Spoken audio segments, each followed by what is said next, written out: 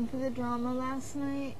Why are you guys so upset? I just think you're being naive. Bianca is being really real with me. I must have heard it because I had a dream about all these people coming in my house and I had to fight all of them to get out of my house. Oh my god. It's really weird. I'm just like trying to go around and like learn about everyone, you know? Like we've had talks and everything. I don't want to like attach myself to one person or anything like that.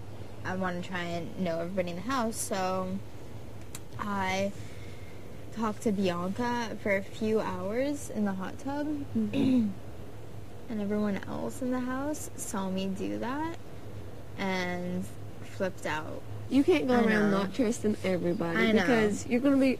That's gonna make you paranoid, and it's not gonna. I know, it made me freaking paranoid, and it was really scary when I just walked in and their eyes were glued on me, and they're all like watching me on the couch, and I was like, oh my god, what have I done? I am just a very trusting person, and I believe the best in people, but this is a competition, and so like. And they're telling me that, but at the same time, they're expecting me to, like, believe everything they're saying. You know, they're like, you can't trust anyone. And yet, you know, like, everyone has a plan. Like, I have to trust people to a certain extent, or else I'm just going to be miserable here. And I'm not going to get to know anybody, and it's going to go downhill. Yeah, and it's just like life. You can choose not to trust anybody, and you can do that so you won't get hurt. Yeah. But then you're gonna miss out on a lot of stuff.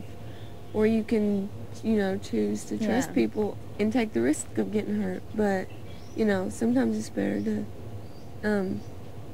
But at the same time, like, I decided that I need to be more smart about it. Like, there are some things that I probably shouldn't say to people, and I just have to, I'll just be more careful, like, in general. Like, I can... Yeah, you can do that. I can talk to and trust people so long as I don't open my big mouth about things that I should shut up about.